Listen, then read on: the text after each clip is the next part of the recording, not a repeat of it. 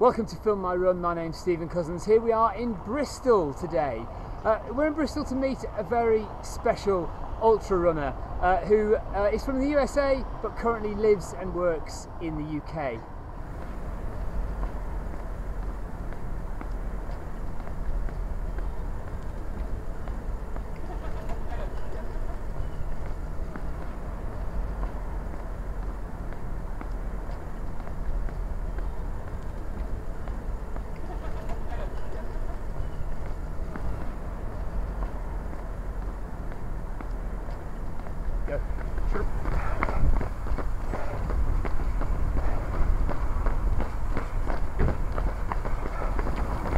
So, John Kelly, welcome to England. Thank you. How is England treating you so far? Pretty well, as long as I can stay dry. That's the thing, is it? The wet? Yeah, and you know, overhead is one thing. I can deal with that. The worst is the wet underfoot. It is, you know, the mud I'm used to is dirt with a bit of water mixed in. I think here it's more water with a bit of dirt mixed in. More of a soup. Yeah, it can be that. What's thinking about like your life in the USA and your life here, what in general is like a culture shock that you've had coming to England? What's made you go, what? You know, a lot of small things here and there. Really nothing huge once we got settled. You know, some different food items, some different phrases and ways of saying things. Yeah. But really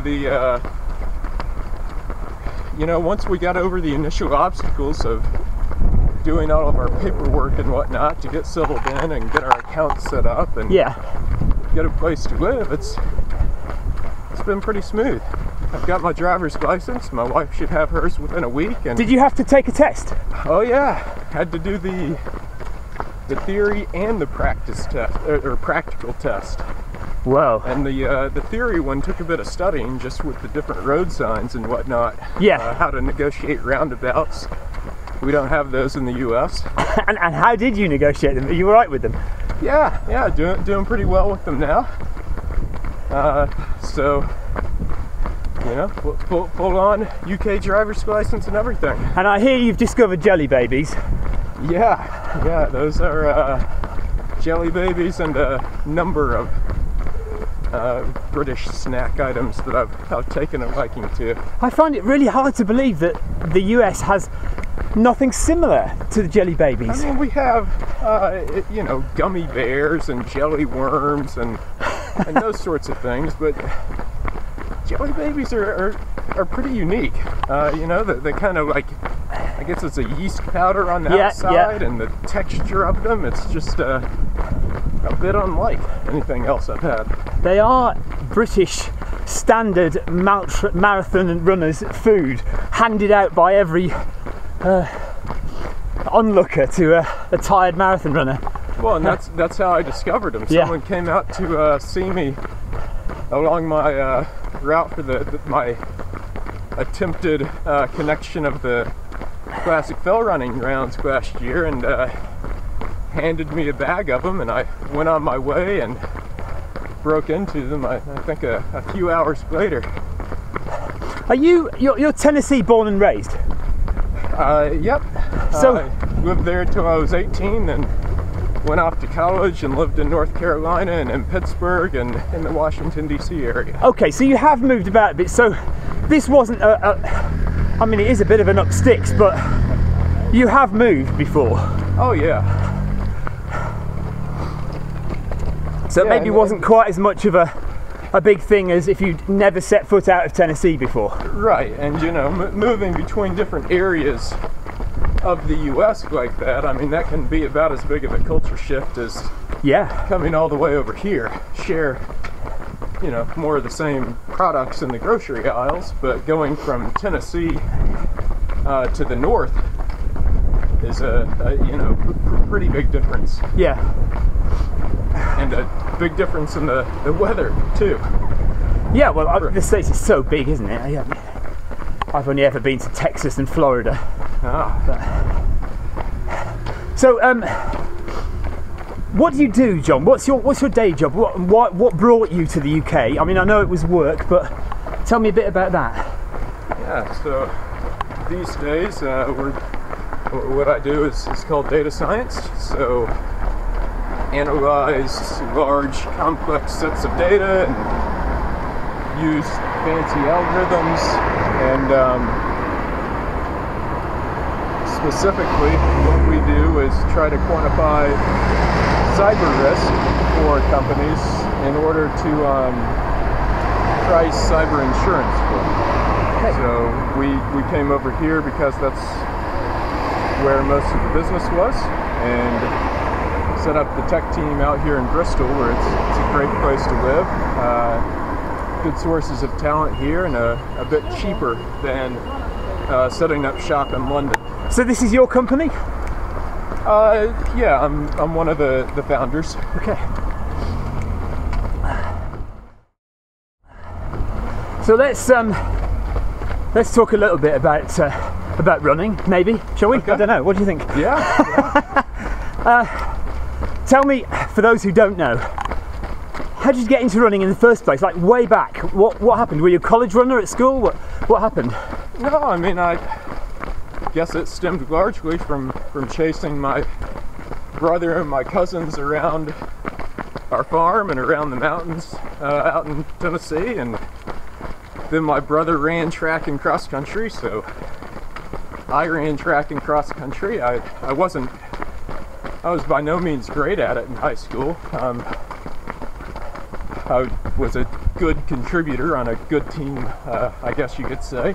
Yeah. But then I basically took 10 years off from it through college and grad school, and came back to it after that, just to kind of, I'd always wanted to see what I could do at longer distances, so I signed up for a marathon, and things snowballed from there. What was your first marathon?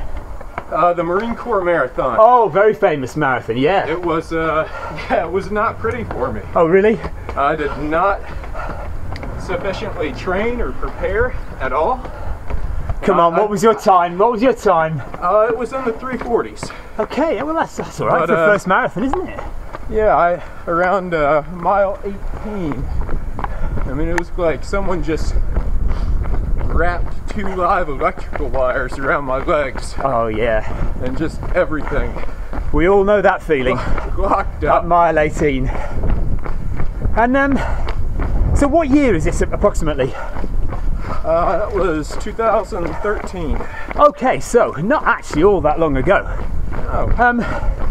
When did you first hear about the Barkley marathons? It's something I kind of known about on a surface level for quite a while. I grew up right across the road from where the race takes place. So you virtually live right by Frozen Head State Park? Yeah, my family's been out there on the same farm since 1814. Whoa! And so one of the mountains alongside the course, which I ironically found myself lost on one year that I did it, is named Kelly Mountain.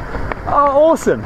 So it's that was quite the meaningful connection for Absolutely, me for the yes. race.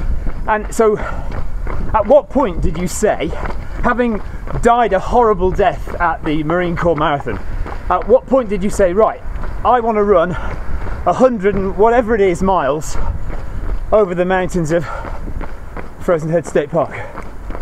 So I mean, it took at least a year and a couple more marathon attempts, and you know, really it was something that had been in my head as, you know, this would be something that would be fun to do. Yeah. But it'll probably never happen. And then as I kind of, you know, I did that first marathon and said, I didn't respect that one properly. I should train a bit better and see what I can actually do. Yeah. That repeated itself a couple of times, and I improved enough where I kind of got it into my head. That, you know, maybe I'm actually not half bad at this stuff, and And how old I should. How old were you when you said to yourself, actually, I'm not bad at this? I was 30. Okay. So, we come to your first Barkley attempt, and this is where I first heard your name, because you were kind of the valiant guy who failed. Yeah. Just tell me what that was like and how that felt that first time. Well, I mean, I really had no idea what I was doing going into it. I had prepared the best I could, studied everything I could, trained as well as I could, but there's certain things you just can't learn any other way than by experience. Yeah. And I didn't have a ton of experience doing things of that magnitude. Do you think the Barkley is a classic race for you will never do it first time? You absolutely have to learn from the guys who've done it before, go around the route a few times. I know it changes, but so I mean, there have been people who finished on their first attempt. Okay. I think. Well, I know John Fegvaresi did. I think. Was that his first attempt? Yep. Wow. Brett Mowney did. Jared Campbell did. And so it does take just an immense amount of preparation. John Fegvaresi, I think if you had blindfolded him before that race, he could have drawn you a full contoured map of Rosenhead. Yeah.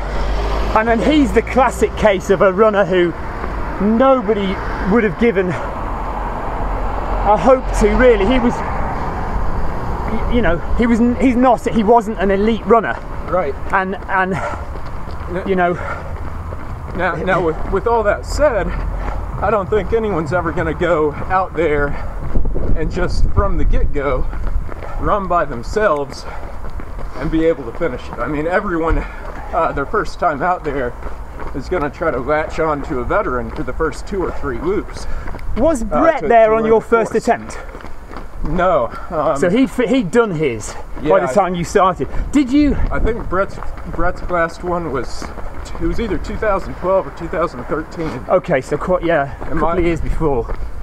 My first, it would have been 2012 actually, and mine was 2015. I mean, you must have, obviously you learned a lot from Jared, but you must have looked at Brett as well and those guys who really crushed it. Yeah, so I mean the biggest for me to cross whenever we came here. Jared wasn't there my first year. I learned a lot from Bev and Alan Abbs. Oh yeah. And then from Jameel Curry. It was Jameel and I for the second and third loops on that, and that's when I first really got into that that area that I had never experienced before. You're the guy who will forever be known as the guy who finished Barkley wrapped in a plastic bag. Yeah? Tell me how you came about wearing a plastic bag. Tell me how you felt finishing Barkley marathons. So I mean, the weather got really bad about halfway through my last loop. Heavy rains, wind, going up Ratjaw, fully exposed. It was just, it got pretty cold.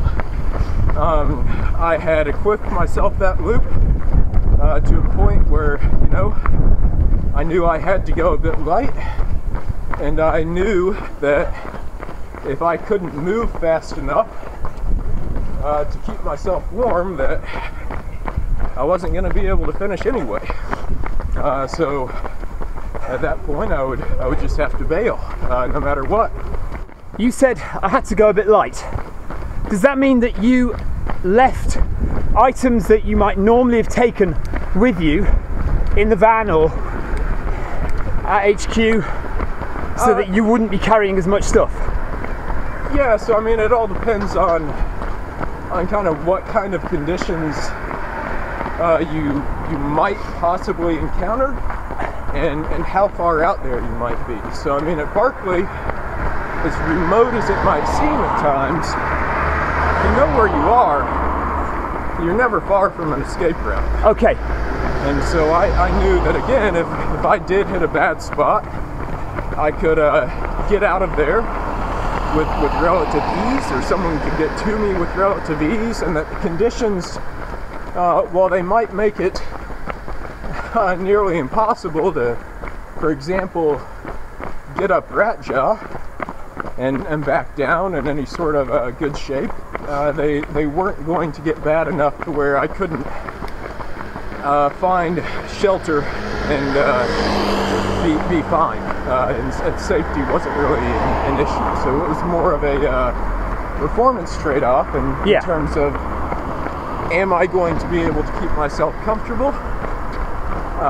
And if I'm not going to be able to keep myself comfortable, then, you know, I'm not moving fast enough.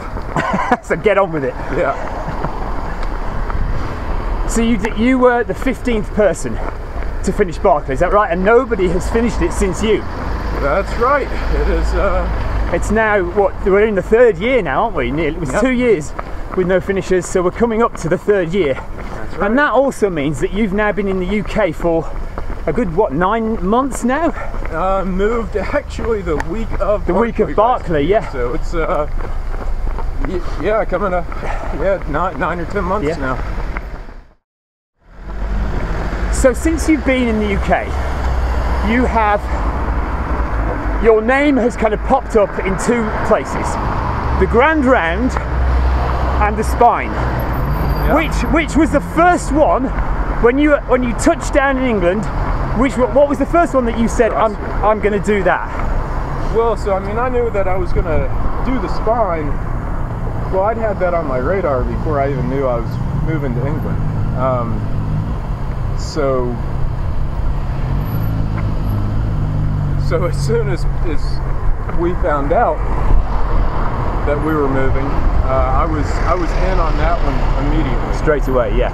And then I started looking around, you know, what are some other exciting challenges that I can do, some other places I can explore, and we done there? Yeah, cross over again. Where do you want to cross? Where do you normally cross? Wherever there's a gap in traffic, but this will be fine. Sorry, yes.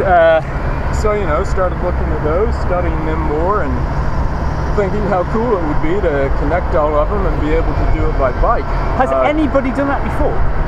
No, so Mike Hartley has done all 3 of them consecutively. Yeah.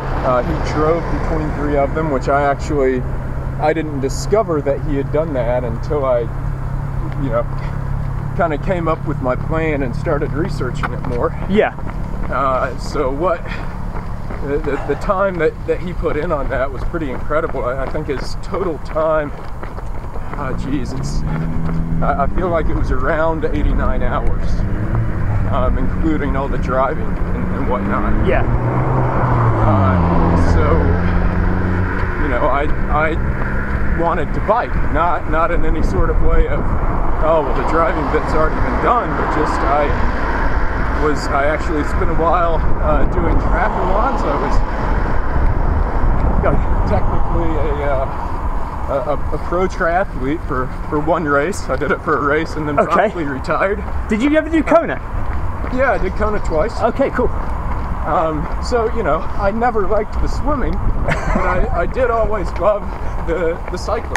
So I thought it would be really cool to kind of combine my 2 passions there, hopefully avoiding the swimming, although some of the bogs on Paddy Buckley may beg to differ. Yeah. So yeah, it was just, thought it sounded like something that would be fun and something that would really let me explore. I hop over right here. Okay. A huge part of the country in the process. Well, the thing is, doing the Spine and doing the Grand Round, you'd probably see more of the UK than most Brits in a few hours. Well, more than a few hours. Well, yes. Oh, you okay? Yes. Now, I have to say, right, when I came down here, I thought, oh my goodness, is it going to be like this for a lot of the way? I'm going to need my trail shoes. And I was very careful not to slip over. Yeah, get over here. And now I have.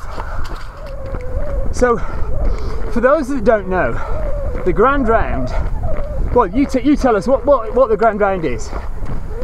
So it's the three classic British fell running rounds, at least on this side of the Irish Sea.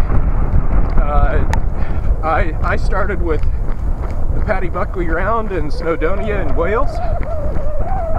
The kind of general goal of each of them is to do them in under 24 hours. They're each roughly 100k, just a bit longer, roughly 24,000 or so feet of climbing. And so I was going to do the Paddy Buckley, and then the Bob Graham round in the Lake District, and then the Charlie Ramsey round in Scotland, and do them consecutively and ride my bike in between each one of them. And just to say that riding his bike between each one of them, that's not a half an hour bike ride. This is 220 miles of cycling. Yeah, I think between Paddy Buckley and Bob Graham it came out to a bit under 190. Yeah. And if I had made the Bob Graham to Charlie Ramsey trip, it would have been about 230. So, what went wrong? The schedule slipped. The conditions were particularly horrible. Torrential rain and wind on both the Paddy Buckley and the Bob Graham. I didn't account, particularly on the the Paddy Buckley, I didn't account for how much those conditions would hurt. In terms of some of those stretches where you're running across boulder fields, and I mean, there's no way you can actually run across that in any sort of safe fashion. Yeah. So my schedule slipped. As a result, my sleep seriously slipped in terms of the amount I was able to get, and I tried to take off on my bike to get to the final. To make it up to Scott. So I completed Paddy Buckley and Bob Graham both in under 24 hours, and got on my bike to head up to Charlie Ramsey. And it wasn't very long into that at all where I just had to concede that it would not have been safe for me to bike solo in that state. Did you have a support car following you? Well, yeah. I mean, the support car would meet me at various points, at intervals along the way. They weren't tailing me or anything, but it's one thing to be running around the fells in a sleep-deprived state, about to fall over, and an entirely another one to be on a busy mountain road on a bike. I've done a triathlon at Helvellyn, and I was absolutely scared stiff on the bike coming down some of those hills with big trucks coming up the other way. Yeah. It was not a pleasant thing to do. Okay, so disappointment, but onwards and upwards, and you'd already signed up for the Spine. Yep. And I learned a lot from that failure. The way I look at it, going for it initially like that, I knew there was a high chance of coming up short, but I learned a lot more from that than if I had tried to bite off smaller chunks of assured success. And so if the ultimate goal is to do the whole thing, I'm in a much better spot to do that, having failed, rather than having spent my time. It strikes me that your makeup is one of somebody who has to try things that you're not entirely sure you're going to succeed at, because otherwise what's the point? Well, I mean, to me, that's the entire definition of a goal. If you're doing something and you know that you're going to succeed, that's just a task. Yeah. I mean, to me, a chore almost. Yeah. So, let's move on to the spine. Yep. You won the spine. Yeah. I mean, come on. That was 268 miles. The furthest you've ever run in one chunk? Well, I threw in some bonus miles. Well, we always do, don't we? Some navigation layers. Of course. So I think I at least made it over 270. But yeah, it most definitely is. So that's definitely something that you may not have succeeded at. And yeah, definitely. I mean, so it was the farthest mileage. It was slightly time-wise.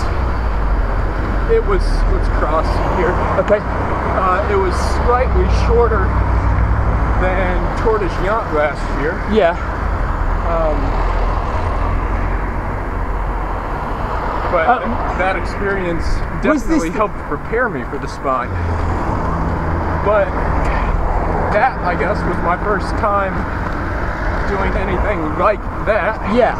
And my sleep strategy, my nutrition strategy, just my overall race strategy for something of that length needed some work. Yeah. So that's where I got that experience. So you went out pretty hard in the spine. Yeah, I mean, you started, I've seen some videos of you guys running across the top of some of the hills. And, you know, for a 268 mile race, you are not holding back. No, and I mean, I know I'm not going to be able to hold that pace for the whole race. No. But at the beginning there, I knew that we had a stretch, a time window, before the conditions got particularly atrocious, before Storm Brendan rolled in. Yeah. I wanted to take advantage of those. I also wanted to kind of feel out and test my competition and see if I could push things from the beginning, having, you know, I have to have the confidence, if I'm going to compete in that one of my greatest strengths is my longevity and endurance. So if I can kind of run everyone out of gas, including myself, I have to have confidence that I'm going to run out a little bit later. Yeah. And it's not going to hurt me quite as much when I do. And the risk of it was, of course, that wouldn't work out, but over the course of the race, you did change lead a couple of times, but gradually you basically stretched out a lead. It was exciting because it kept going back and forth. At first it was Eugenie for a while, and then it was Ian, and then it was Eugenie again, and then Jason came out of nowhere. That's it. At the end, and really put on the strongest. He was catching for a while, wasn't he? Yeah, and I mean, I didn't even know he was there until he had almost got me. And then he pulled out. Was that a relief or was that bad news that he pulled out? Well, I didn't know he had pulled out until I was pretty much almost at the top of the last climb, at the last sort of refuge point, 7 miles from the finish. Yeah. So I mean, up until then, I was still racing, and that's coming out of that last checkpoint where we actually crossed paths. The next stretch of that, I just, you know, I really laid down everything I had left and put down a pace that hours earlier, before I knew he was there, would have seemed absolutely impossible. Did you know you had that left? Did you know you had something? Were you surprised that you had anything? So I mean, at the beginning, when I was, as you said, kind of pushing the pace, I was trying to continually ask myself, you know, is this a pace that if I absolutely had to, could I extract this from myself near the end of the race? And if the answer was yes, or maybe / I hope so, then I would continue. It's always maybe I hope so, isn't it? Well, I mean, you've got to know your own limits, and if the answer was no, I can't do this no matter what, even if it's a neck and neck sprint to the finish, I cannot do this pace at the end, then I would back up. And so coming out of the last checkpoint, it kind of did come to that point where I said, okay, John, you've been leading from the front and pushing the pace for the whole race and have fended off challenges, and now we're 72 hours into this thing and you've got someone right on your heels. And so I extracted everything I could from myself, and I guess I did on that stretch probably do a bit better than I had even thought that I had in reserve. Something you said just then. So you've done the Barkley, you've finished the Barkley, you've done Tour de Jon, which is no mean feat in itself. You've won the Spine. You've done a really fine effort at the Grand Round. Do you know your limits? Do you know what your limit is? That's a tough one. These different challenges, I think, kind of measure that in slightly unique ways. And so I've definitely found portions of my limit through all of those, but I'm still trying to figure out what sort of creative ways I can get around or get over or maybe extend some of those just a bit. So that leads me on to what's next? Well, so right now I do have to take a quick break here. One of the well, you can leave that going, but my son is really into Pokemon. And so it has been I cannot believe it. It has been quite the match made in heaven, where I can pull up this Pokemon Go game every day on my commute home and hatch a few eggs and whatnot, and so get home and he says, what new Pokemon did you get? How old are your kids? My oldest, you see there, we got an egg hatching. What's it gonna be? My oldest is 5, and then we have twin 3-year-olds. Oh my God! Your wife is a saint, is she not?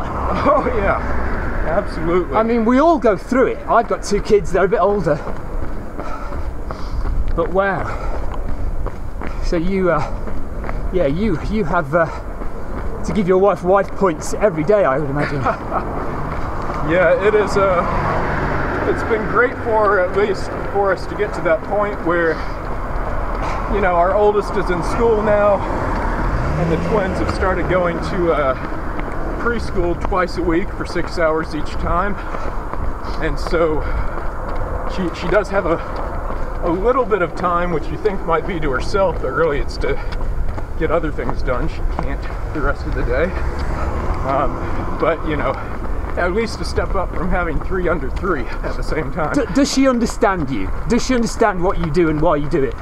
Oh yeah, and I mean that doesn't mean she wants to do it herself by any means, but she definitely understands it and gets why I do it and why I need it. You see, the only way I could get my wife to get what I do is by getting her to do it, and she's now an ultra runner. Oh wow! So, and I very much recognize that this kind of thing is not for everyone. It's, for me, something that I've chosen to do because it allows me to challenge myself and explore these aspects of myself that I never would have otherwise known, while also enjoying going on wonderful runs through the mountains and through the countryside. For everyone else, they might enjoy a different activity more for seeking that same sort of thing. So how much longer do you think you'll be in the UK?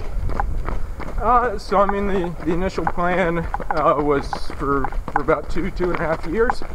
My current visa expires November of 2021, so that's pretty much all we could do for now. So we'll kind of see how the business goes and what makes sense. So let me throw some things at you, and you can say yes, no, or give a slightly longer answer. Appalachian Trail, FKT. Oh, I would love to do that. That's been something, I mean, probably even predates Barkley. It's something that I would love to do. It's right there, again, where I grew up. I have done FKTs on a couple of sections of the AT, but that's something that even at FKT pace, you know, you've got to dedicate about almost 2 months to doing that. Yeah. And that's something that, where I'm at in my life right now with my job and my family, I can't do. So hopefully one day, if I'm able to find that chunk of time. Yeah. Western States. I keep putting my name in the lottery. One of these years it'll pop up. Do you still have to put your name in the lottery? Do you not get invited?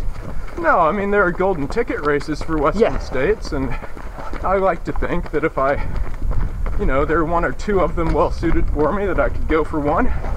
But to be honest, Western States is something that I want to do and I want to experience once and see how well I can do, but it's also not exactly well aligned with me in terms of my competitive strengths and in terms of what I enjoy. It's relatively fast and so hot. I was gonna put that to you. I was going to put that to you about, is that race, you know, a relatively fast, kind of easy terrain 100 miler is not you really? No, I mean, the steeper, the more technical, the more miserable the conditions and the longer, generally, the better. I do better. And is the exception on the miserable conditions being that me and heat don't always get along, which Western States can very much have. And is that why Tour de Géant and not UTMB? So I mean, UTMB is again on my list, which I'll do that one day, and it definitely appeals to me much more than Western States, and as far as aligning with my race strengths, being an awesome course I'd love to explore. I don't know how I feel about doing a race that's that huge of an event. When I was at Kona last year, well, I guess now 2 years ago, someone asked me, "Oh, are you gonna do UTMB?" It's like this, but ultra running, and my response was kind of, well, oh no. You do know that's one of the reasons that I'm leaving triathlon, right? This sort of big hype and big type of event just doesn't, you know, it's great for some people, but it's just not my personality. I think, you know, if you're quick enough, you can get far enough ahead of the main chunk. I mean, people like me are going to be stuck in a long line of people hiking up a hill. Yeah. But guys like you know, like you can get away from all that, I think, on the whole. And okay, since you're here in the UK for at least another year or year and a half or so, is there a UK race that you've heard about that you think, do you know what, I might go and do that?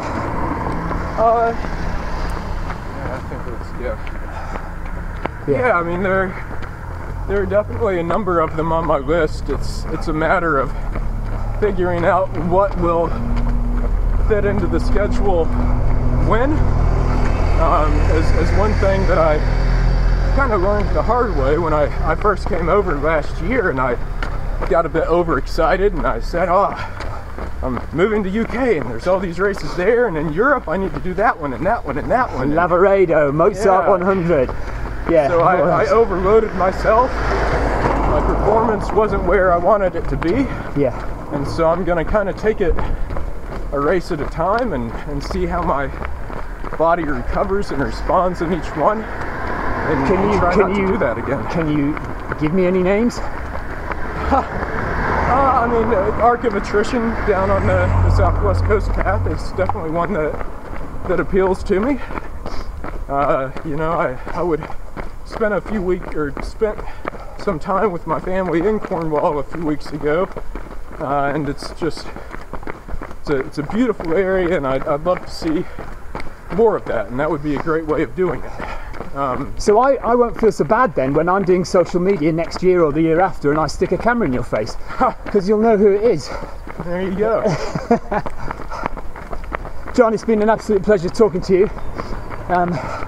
I hope everyone watching has been able to see, because it's got very dark here and we've kind of run around a housing estate for 20 minutes just so we don't have to go into the darkness of the hills, which is where John's going now. But we did have light at the beginning of my run, which is not something I've had on my commute, I don't think, since like... It's going to get lighter and lighter. August or September. Yeah, so your runs are going to get lovely. That was nice. Well, thanks very much, John.